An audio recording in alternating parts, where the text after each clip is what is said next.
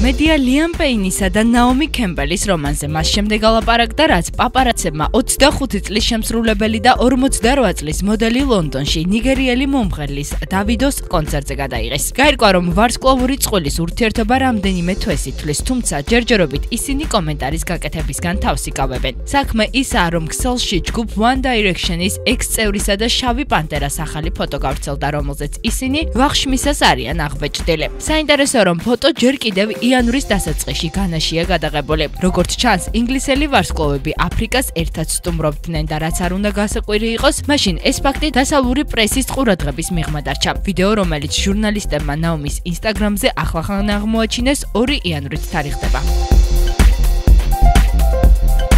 ატლანტაში ამერიკის ეროვნული საფეხბურთო ლიგის ჩემპიონატის ფინალი გაიმართა, რომლის წლევანდელი ჰედლაინერი Maroon 5 იყო. საინტერესოა, რომ შოუს, რომელიც ღონისძიების ისტორიაში ყველაზე ცუდ სანახაობად დასახელდა მუსიკალურად, ასევე Big Boy და Travis Scott აფორმებდნენ. აღმოჩნდა, რომ Kylie Jenner მეუღლის გასამხნევებლად Mercedes-Benz-ის სტადიონზე არ იმყოფებოდა. როგორც მოგვიანებით გახდა ცნობილი, ის პერფორმანსს ქალიშვილთან შტორმისთან ერთად თვალს ტელევიზორით ადევნებდა. ახალგაზრდა სელებრიტმა ინსტაგრამზე გოგონას რეაქციის ამსახველი ვიდეო გამოაქვეყნა, სადაც ჩანს თუ როგორც ცნობს დაეღიმება პატარას მამის დანახვაზე. შეგახსენებთ, რომ Travis Scott-მა და Kylie Jenner-მა ურთიერთობა 2017 წლის გაზაფხულზე დაიწყეს. 1 თებერვალს მათი პატარა 1 წლის გახდა.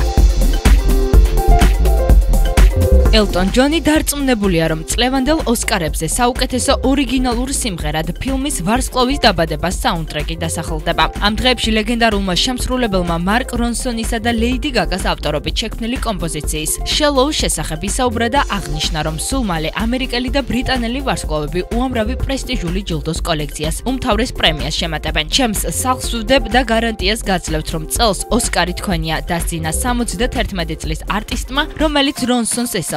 შეგახსენებთ, რომ ლეიდი გაგასა და ბრედლი კუპერის კოლაბორაცია ცოტა ხნის წინ ოქროს გლობუსსა და Critics' Choice Award-ზე საუკეთესო ორიგინალურ სიმღერად უკვე აღიარეს, რაც ელტონ ჯონის ვარაუდს კიდევ უფრო განამტკიცებს.